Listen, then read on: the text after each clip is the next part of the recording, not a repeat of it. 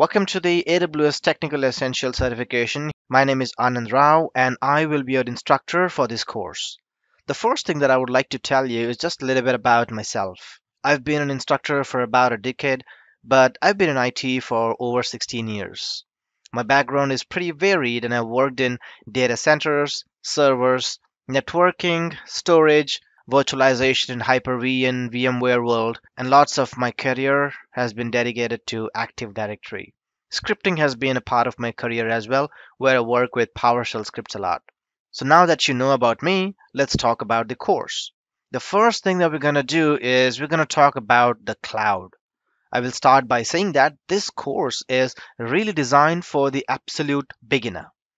Now, there are two paths that you can take. So, if your background is that you're a professional, maybe in the sales professional or a finance guy, or someone who works in the non technical role but would like to have the knowledge of AWS so that you can then work in the technical roles, then this course is for you. This course also gives you that extra technical background that you're looking for, which you'll be getting with the help of hands-on labs and demonstrations that we're going to do as we progress in this class. So if it sounds like this course is for you, I would just like to say welcome. We're going to have lots of fun as we go through this course, and we are going to give you everything you need to help you keep your feet warm in the world of Amazon Web Services. So with all of that, I'm going to go ahead. I intend to start this course from the very basics, from the very ground up, so that you can understand the primary benefits of cloud, the nitty-gritties of the cloud terminologies used in today's world, and then we slowly introduce Amazon Web services to you. For example, we'll talk about IAM, which is Identity and Access Management, Virtual Private Cloud, Elastic Compute Cloud, which falls under the compute section. And then as we understand that, we'll talk about the different kinds of storages available in today's world in Amazon. One of the key characteristics of cloud computing is elasticity and scaling. So we'll talk about that as well. How do you balance the load between the web servers with the help of Elastic Load Balancer is something that we're going to understand as well. We'll learn about the critical services like DNS, CloudFront, and Route 53 as well in the second half of the course.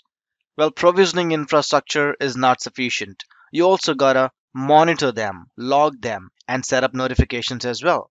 So we'll learn about how do you use CloudWatch for monitoring, CloudTrail for auditing and logging, and notifications using simple notification services. Amazon, of course, has database services in the form of SQL and NoSQL. We call them as RDS and DynamoDB.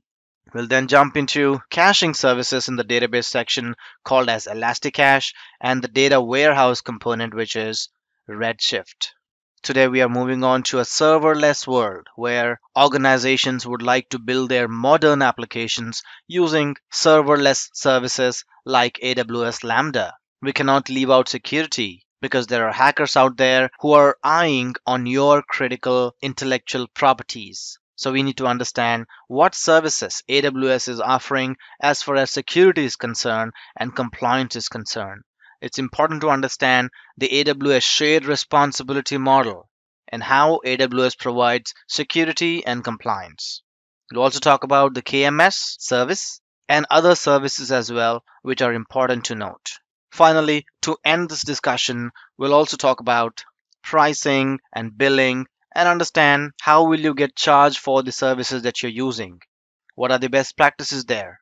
In the end, I'll also walk you through certain white papers and documentations that are there that would be helpful for you as part of your reference and also as part of your technical growth. So let's get started.